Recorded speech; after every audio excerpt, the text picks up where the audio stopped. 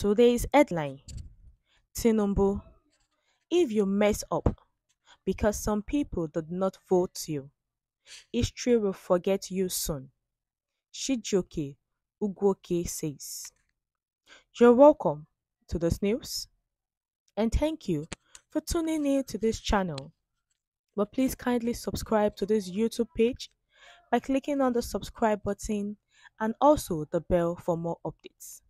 And you can as well click on the like button and share button. Now to the news details. Carefully listen to the end. The Southeast area allegedly failed to support the president-elect in the previous election, according to multiple assertions made by members of the APC and the Tinubu camp. As a result, the area won't be chosen for the Zenith presidency. The coalition in Nigeria, according to Dr. Chijioke Ugwoke, a global affairs specialist, is not accurately represented by these arguments. In an interview with AIT, he asserted that the president elect had become the nation's property. He mentioned the over 14 million voters who abstained from voting for him in the most recent election. According to him, Tinubu cannot say that he will only represent the 8 million voters who voted him in the most recent election. I believe that being a patriot requires that we consider issues other than ethnicity, he said. As president of Nigeria, you have attained the highest office. Soon, your photographs will be on display. History won't remember you in a few years if you go there and mess up. However, if you want to make a lasting effect on people, you must exhibit statesmanship and patriotism. Now, concerning this news, what Shijioke is trying to say is the president elect should not only look at those states that voted for him, he should consider every state because everyone has why they voted for other parties and not vote for the APC. And if he did not do what he's supposed to do in other states, history will forget Tinubu very soon because very soon he's going to leave the power of being the president of Nigeria.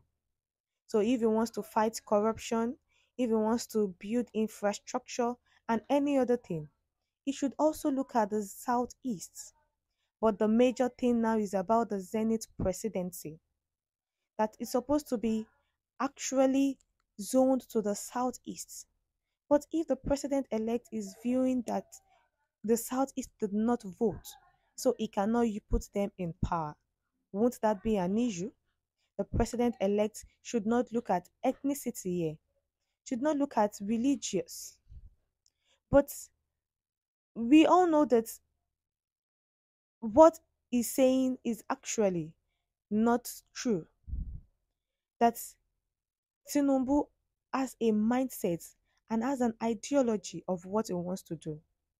Remember that when he went to River State to commission the projects, he said he will not be biased.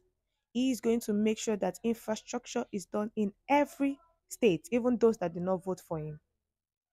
But the Igbo people are in court to recover a stolen mandate.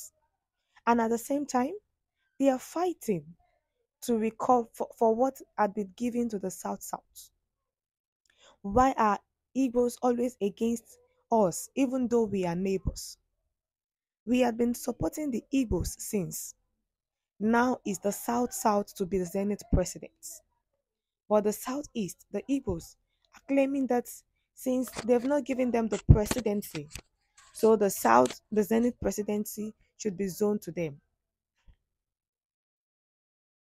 If you want to support the Igbos should actually calm themselves down and not give the president elect issues.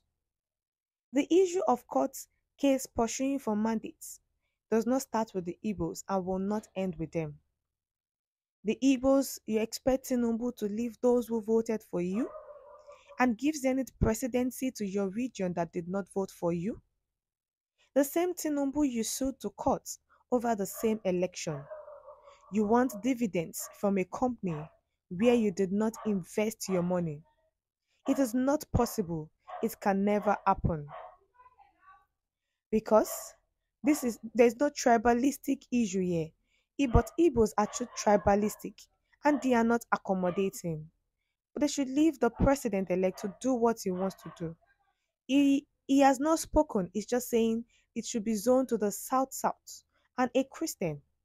If it is not the turn for the southeast, then they should come till when it is their time.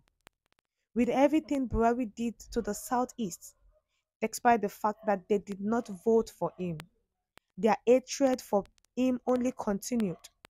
Hence, no point Tinubu wasting time on them.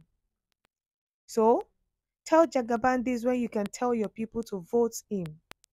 Igbo people should know that they cannot reap where they did not sow. Tinubu is a political guru.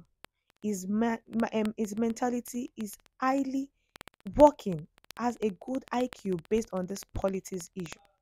So, it is late for Tinubu, but the Igbos should know that it has been zoned to South, and they are giving it to Senator Akpabio. We have come to the end of the news. What's your view concerning this? Please share your comments in the comment section. Thank you.